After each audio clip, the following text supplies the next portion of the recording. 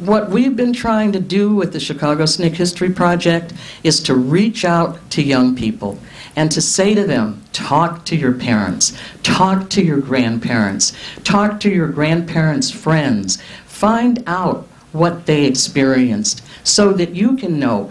You don't have to fight the same battles that we fought. Maybe you don't think the same things are important that we thought were important, but you have to fight.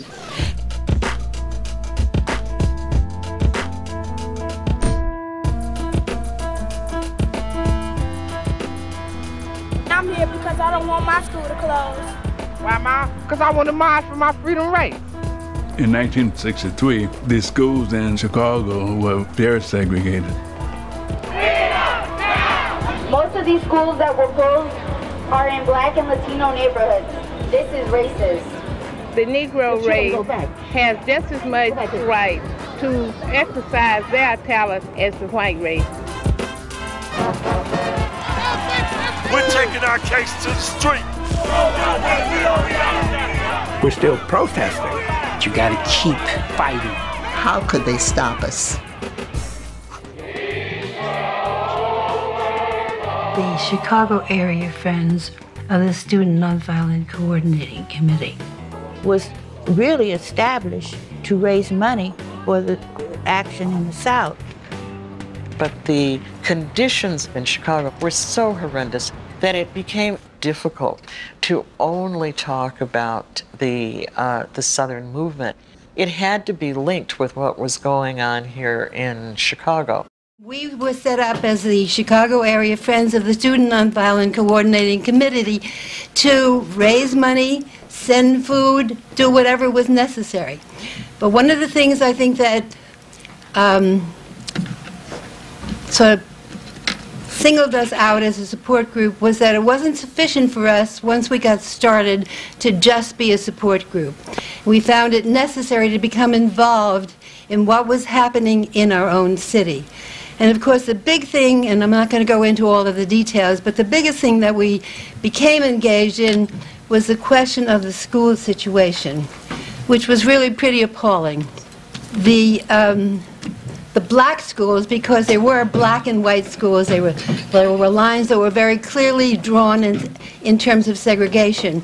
The black schools were overcrowded, they were on double shifts, and then if there wasn't even enough room for them at that time, then there were Willis wagons that were set up.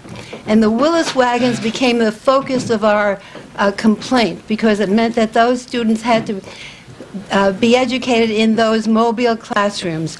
They were called Willis wagons because that was the name of the then superintendent of schools who we were demanding be dismissed. Well, of course, it takes a lot of demonstrating before some results take place. And we didn't get an immediate response, so it was decided, with the consent of the parents, that there would be a one-day boycott in October. That was October of 1963. And believe it or not, 250,000 students stayed out of class for that one day.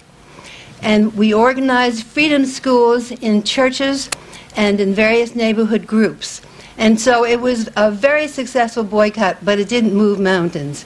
And it took a lot more effort on our part before that did take place. And we did break down many of the segregation that took place in Chicago, and we did have Benjamin Willis dismissed. Now here we are 60 years later, and of course people of our kind just don't sit by and do nothing. And we've decided that one of the most important things that we need to do is to preserve this history.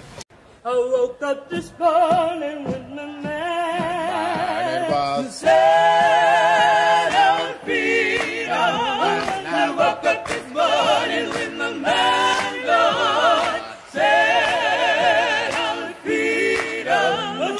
I woke up this morning with my man to set our feet on.